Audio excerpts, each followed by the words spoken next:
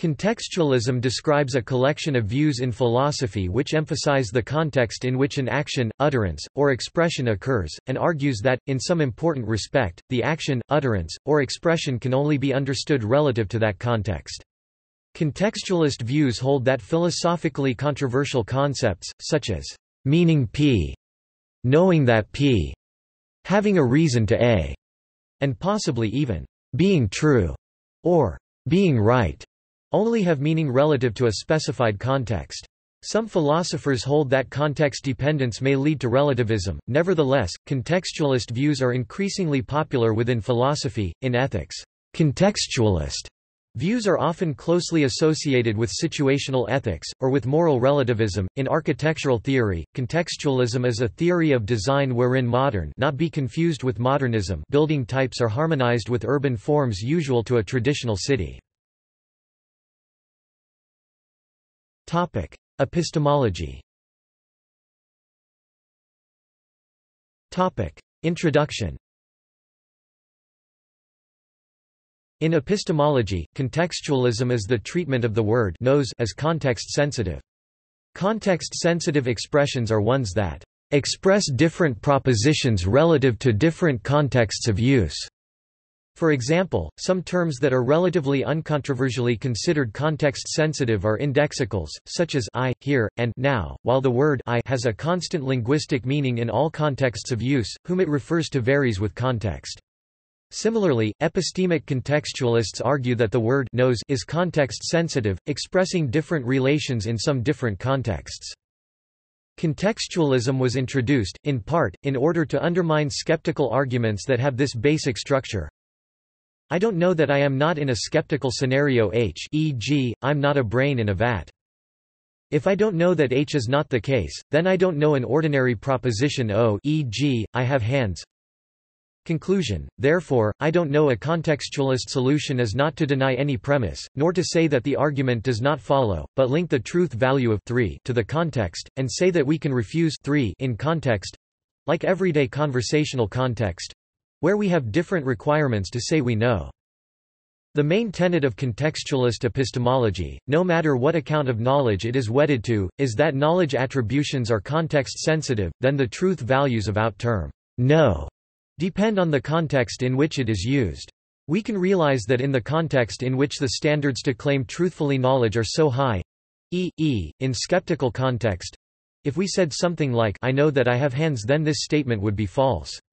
Nevertheless, if we utter the same proposition in an ordinary context, e.g., in a café with friends, where lower standards are in place, the statement would be truth, even more, its negation would be false. So, only when we participate in philosophical discourses of the skeptical sort, do we seem to lose our knowledge. However, once we leave the skeptical context, we can truthfully say we have knowledge. That is, when we attribute knowledge to someone, the context in which we use the term knowledge determines the standards relative to which knowledge is being attributed or denied. If we use it in everyday conversational contexts, the contextualist maintains, most of our claims to know things are true, despite skeptics' attempts to show we know little or nothing. But if the term knowledge is used when skeptical hypotheses are being discussed, we count as knowing very little, if anything. Contextualists use this to explain why skeptical arguments can be persuasive, while at the same time protecting the correctness of our ordinary claims to know things. It is important to note that this theory does not allow that someone can have knowledge at one moment and not the other, for this would hardly be a satisfying epistemological answer. What contextualism entails is that in one context an utterance of a knowledge attribution can be true, and in a context with higher standards for knowledge, the same statement can be false. This happens in the same way that I can correctly be used by different people to refer to different people at the same time.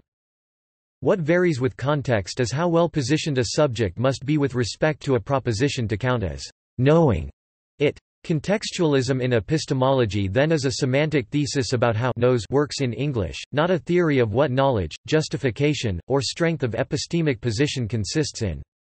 However, epistemologists combine contextualism with views about what knowledge is to address epistemological puzzles and issues, such as skepticism, the Gettier problem, and the lottery paradox.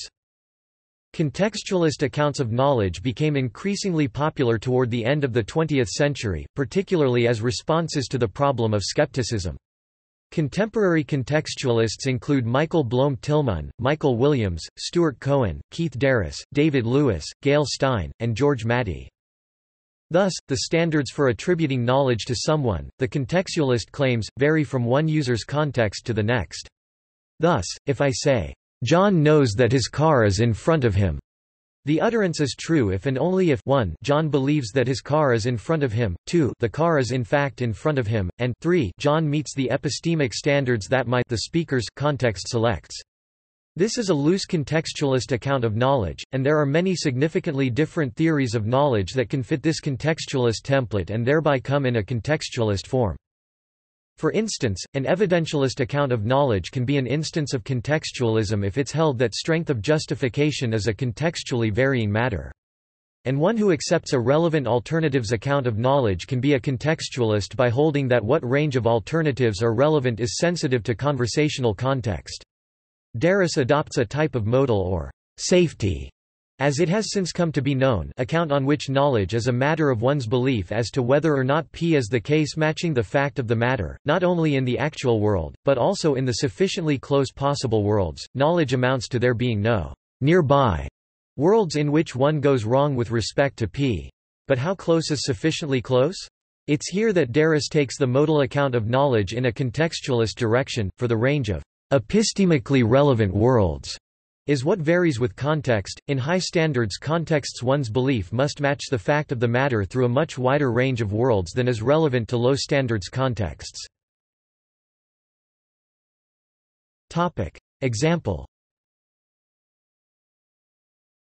It is claimed that neurophilosophy has the goal of contextualizing. We must contextualize questions usually dealt with in the physical and epistemological domains into the context of the empirical domain, the domain of observation in third-person perspective. Rather than approaching the metaphysical and epistemological issues about the nature and features of brain and mind from a mind-based as in traditional philosophy or brain-reductive as in neuroscience perspective, we therefore pursue a brain-based strategy and thus a non-reductive neurophilosophy.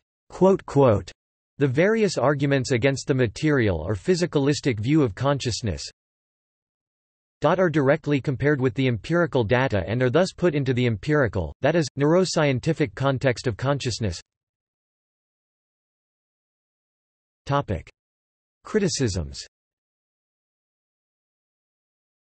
However, contextualist epistemology has been criticized by several philosophers. Contextualism is opposed to any general form of invariantism, which claims that knowledge is not context-sensitive, i.e. it is invariant. More recent criticism has been in the form of rival theories, including subject-sensitive invariantism (SSI), mainly due to the work of John Hawthorne (2004), and interest-relative invariantism (IRI), due to Jason Stanley (2005). SSI claims that it is the context of the subject of the knowledge attribution that determines the epistemic standards, whereas contextualism maintains it is the attributor. IRI, on the other hand, argues that it is the context of the practical interests of the subject of the knowledge attribution that determines the epistemic standards. Stanley writes that bare IRI is simply the claim that whether or not someone knows that P may be determined in part by practical facts about the subject's environment.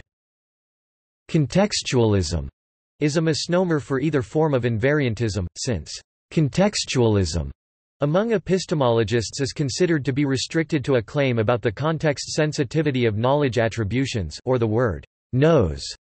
Thus, any view which maintains that something other than knowledge attributions are context-sensitive is not, strictly speaking, a form of contextualism. Darris 2009 responds to recent attacks on contextualism, and argues that contextualism is superior to these recent rivals. An alternative to contextualism called contrastivism has been proposed by Jonathan Schaeffer. Contrastivism, like contextualism, uses semantic approaches to tackle the problem of skepticism. Experimental research. Recent work in the new field of experimental philosophy has taken an empirical approach to testing the claims of contextualism and related views. This research has proceeded by conducting experiments in which ordinary non-philosophers are presented with vignettes which involve a knowledge ascription. Participants are then asked to report on the status of that knowledge ascription. The studies address contextualism by varying the context of the knowledge ascription, e.g., how important it is that the agent in the vignette has accurate knowledge. In the studies completed up to this point, no support for contextualism has been found. This critique of contextualism can be summed up as, stakes have no impact on evidence. More specifically, non-philosophical intuitions about knowledge attributions are not affected by the importance to the potential knower of the accuracy of that knowledge. Some may argue that these empirical studies for the most part have not been well designed for testing contextualism, which claims that the context of the attributor of knowledge affects the epistemic standards that govern their claims. Because most of the empirical studies don't vary the stakes for the attributor, but for the subject being described, these studies are more relevant to the evaluation of John Hawthorne's subject-sensitive invariantism or Jason Stanley's interest-relative invariantism, views on which the stakes for the putative subject of knowledge can affect whether that subject knows, than they are of contextualism. However, Feltz and Zarpentine forthcoming have tested the stakes for both the subject and the attributor, and the results are not in keeping with contextualism. Experimental work continues to be done on this topic. See also Footnotes References and further reading External links A brief history of contextualism – Darris on the history of contextualism in epistemology. Contextualism in Epistemology, an article by Tim Black on the Internet Encyclopedia of Philosophy. Epistemic Contextualism at Philpapers Risu, Patrick. Epistemic Contextualism. In Zalta, Edward N. Stanford Encyclopedia of Philosophy. Epistemic Contextualism at the Indiana Philosophy Ontology Project.